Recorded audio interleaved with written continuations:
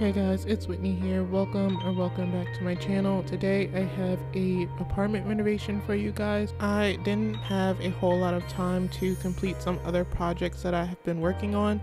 I think like the next couple videos I have like a couple like bigger things in mind. And by big, I don't want to get you guys hopes up too high.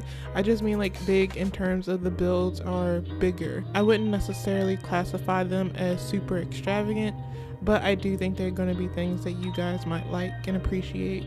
It's just with those builds, I kind of underestimated how much time it would take me to finish decorating them, and I just didn't have a whole lot of time this week to dedicate to finishing it. So I just needed to do something really quickly, and I thought it would be a good idea to do another apartment renovation. One thing I like to do from time to time is kind of put myself in the perspective of someone completely different as me. And I've also wanted to, for some time, do a single guy's apartment, which is what this apartment is for. It actually belongs to Salim Benali, or Salim Benali, I think that's how you pronounce his name. And he is a single guy living here in the arts quarter of San Myshuno. And I was able to put myself in his shoes a little bit when doing this apartment. I feel with a lot of my builds, I think it's really easy for me to kind of make sims that are already similar to me and like my personality type and like decorate their houses that way. But I also think it's a really fun and cool idea to put myself in the shoes of someone like Salim. Even though he is like someone who, I don't know, I feel like if Salim was a real person, we would have things in common. Like we're both art lovers and bookworms. I guess I didn't venture out too far from my own personality, but I guess the only difference is that he is a single guy and I'm not a single guy. And I feel like it's really stereotypical to kind of make an apartment for a single guy that's like really messy and dirty, but I kind of wanted to go like the opposite route. I've already mentioned that Salim, he is a art lover and he's also a bookworm, but he also has the personality trait of being lazy. But in my mind, I kind of interpreted it as he is someone who, yes, he might be lacking in ambition a little bit, but I feel like Salim, he's the type of sim who probably watches like a lot, like if he was a real person, he probably watches a lot of like self-helpy type of content, or like content about like how to, I don't know, get control over your life and accomplish your goals. Salim, he lives in this really small apartment, which I feel like it makes sense for him because I feel like he's kind of like a struggling artist. I think he has the goal or the ambition to become a writer, and he does live in the art district, and I think his description said that he was born and raised in the arts quarter, so he's kind of been raised by artists and he just has this desire to become a writer himself, but of course he's lazy. So that to me means that maybe he like procrastinates a lot. Maybe he suffers with a lot of self-sabotage. So that's why I consider him to be a struggling artist right now. And I feel like the apartment that he had originally, I don't feel like it fit him at all, even though he does have the description of being a lazy sim, and he did have the game console, which I think I removed from this build. I didn't put a gaming console back in there because I feel like Salim, he's trying to like turn over a new leaf. Like I mentioned, he's lazy, but to me that kind of means that he's like unproductive, or he has a tendency to self-sabotage. So maybe like in the past he would like use video games as a way to kind of like distract himself or like self-sabotage. Instead of like writing as he should, he decided to just game. But I don't know, I think like I didn't need to add the gaming console back because he does have the computer, and I feel like it kind of makes sense because I do this myself. Like I'll come to my computer to sit down and edit a video or work on a build, and then like I'll just end up turning on The Sims and like playing it for myself, which is like kind of unproductive. But I don't know, that's why I now have a tendency to like just, if I'm going to play the game, I'm going to play it on my laptop, but if I'm going to actually do work, then I do it on my PC, or at least I try to keep that boundary. It doesn't always happen, but I do try to keep that boundary with myself. I feel the original apartment didn't really match like the actual building if you look at the building from the outside, and also the area, because I feel like the arts quarter, it's a really, I don't know, it's better than, I don't want to say it's better than the Spice District, but I feel like it's supposed to be like a little bit more, I don't know, modernized than the Spice District. I feel like this is an area where like maybe young adult Sims come to like come out and live out their dreams. So I feel like a lot of them, they probably don't want to like live in the, I guess the, I don't know, I don't want to say like crappier apartments that's in the Spice District, but I feel like a young person like Salim, he kind of wants to have like a certain aesthetic, or it's like kind of like he wants to give the impression that he's living a better life than he can afford right now. I feel like he would probably prefer to live in a more luxurious apartment, but right now this is the only thing that he can afford. And I also thought it made like sense to make this apartment a studio because I don't know, I feel like if this is such a small apartment, I don't think that it needed to have like really crappy and beat up furniture. I feel like maybe like it could be like this is an apartment that was freshly renovated, and like the renovation of this apartment, it kind of makes up for the lack of space. I feel like a lot of living places do this now today. Like they'll make the apartment look really nice. They'll say like it's an updated apartment or it's like a modern apartment, but it's like really small. But I feel like they can use the excuse that it's updated and modern as a way to like mark up the price of the rent. I didn't stick to like a certain budget with this apartment because when I went into build mode, I guess because I wasn't actually playing as Salim, I didn't have to like use his actual household budget. But I feel like maybe like if I had to like guess, I would say that the total cost of some of the furniture was probably beyond his budget. I don't know if it's going to affect his rent, but I feel like Salim, he probably is the type of sim to kind of like live beyond his means in a way, because I feel like in his mind he wants to be like the successful artist. He wants to live a certain lifestyle, but he hasn't necessarily earned it yet.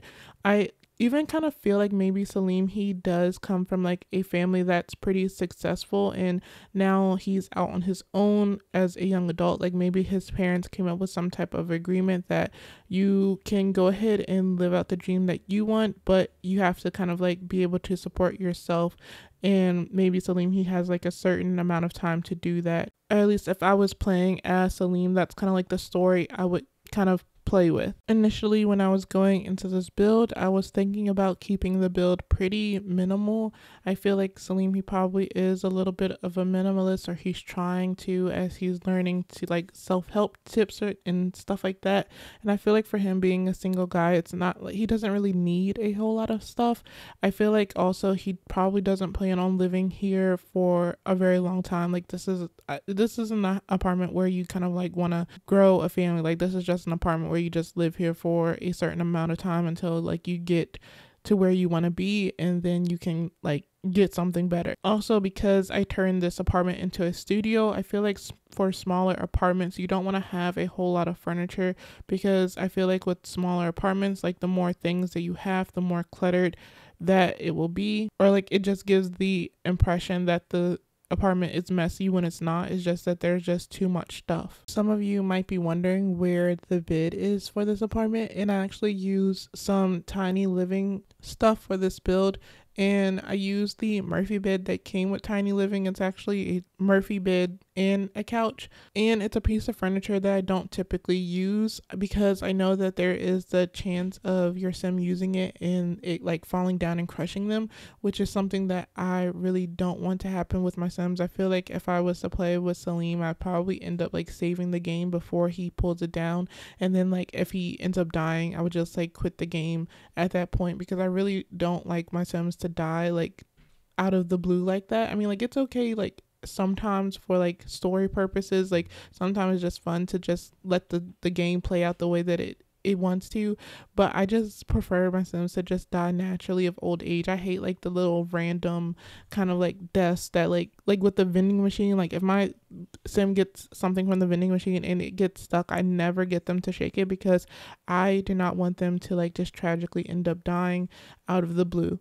And another thing that I wanted to kind of do with this apartment that I didn't mention yet is, even though this apartment is a neat TLC apartment, like there are mouse holes, there are that little grate thing that stinks, there is the electricity box and also the little water pipes in the bathroom. I was able to hide the water pipes in the bathroom like as like it being in a little closet in the bathroom, but like the electricity box I wasn't able to really hide. But I feel like it's okay in like this little corner where I guess you can say it's like the office area or like the study area, I guess. Again, it's like one of those things where like this apartment isn't necessarily the nicest apartment, but it has been like updated and modernized, and I feel like it's still like kind of a cozy type of apartment, even though you can see like the mouse holes. It's almost like because of the environment and like the furniture and like the wallpaper and stuff, it gives the impression that this apartment is really nice.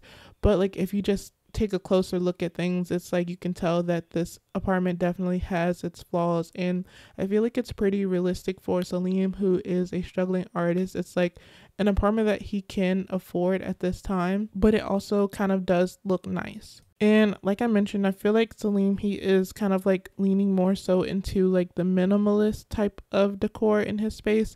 But I did give him like a few plants. Like maybe he learned that like having plants in the environment, it kind of like is good for you in a way. And I feel like he is trying to like do better and do things like practice self-care and stuff. I feel like Salim in his story, I guess he's reached this point where he's tired of feeling bad for himself and tired of like reliving the same story of being a struggling artist, and he's really trying to get himself back together. And also because he's lived in the arts quarter of San Marino his entire life, I feel like he really loves and appreciates art. And I can't remember if I gave him the digital tablet. I think at one point I was going to give him an easel, but I don't see him like being the type to like stand up and like paint at an easel. But I do feel like he does appreciate and love art. I feel like he is definitely someone who would collect art. But I do feel like he kind of like dabbles in it a little bit. Maybe he's not really good at it, but he does love he loves collecting it. But I feel like his main medium is his writing. And because he is a creative, even though he doesn't have like a personality trait as being a loner or something like that, I feel like most creatives kind of like identify as being more introverted.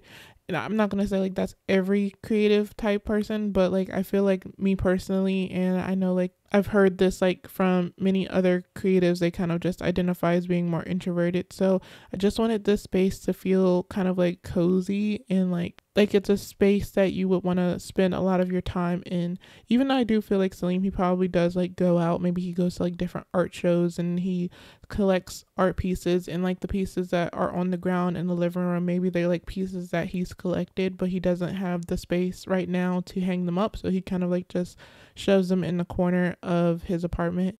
I feel with this build I was a little bit better when it comes to the amount of packs that I used. I know I have a tendency to like go way overboard with like the packs that I'm using, but I think like with this build, I think I mostly used a lot of Eco Living. I think I mostly used that for like the wallpaper. I used Tiny Living for like the living room / bedroom furnishing.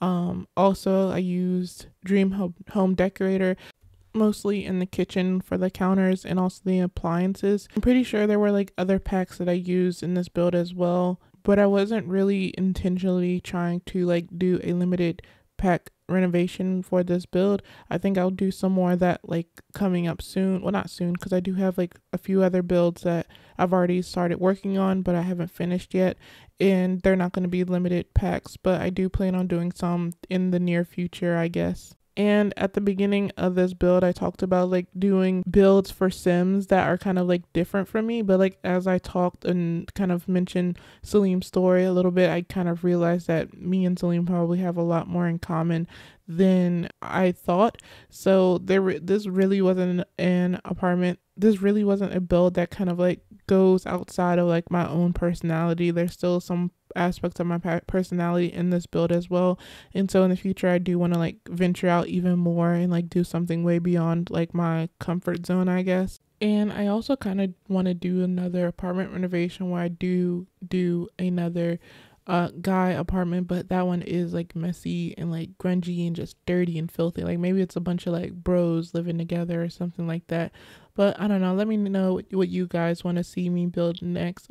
Like I mentioned, I already have like a few different projects that I've already started. If I can like give an actual number to it, I have like 3 different builds that I'm currently working on, and I hope to finish soon and edit them and upload them so you guys can see.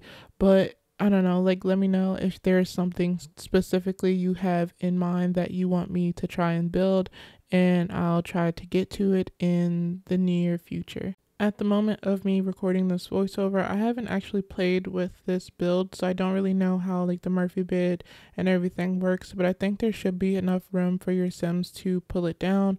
And by the time I get this video uploaded, I also plan on uploading it to the gallery. So if you guys run into any issues with this build, let me know.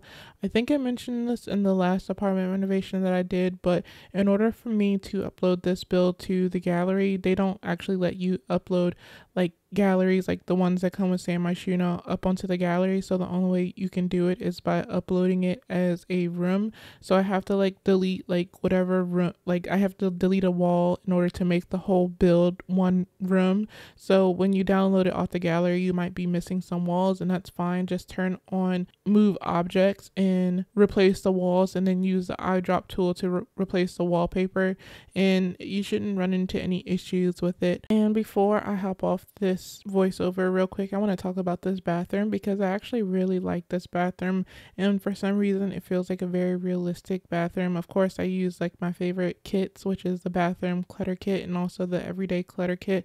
I had to use it in this build. I think I also used like the book nook kit because I feel like it was like perfect for Salim, where I mentioned he is a book lover, so I wanted to use that kit. But I was able to use some of these items that I don't typically use, like the electric razor and like these like facial cream stuff. I think I do use it for like some other builds, and also he has like the electric toothbrush, which I really like.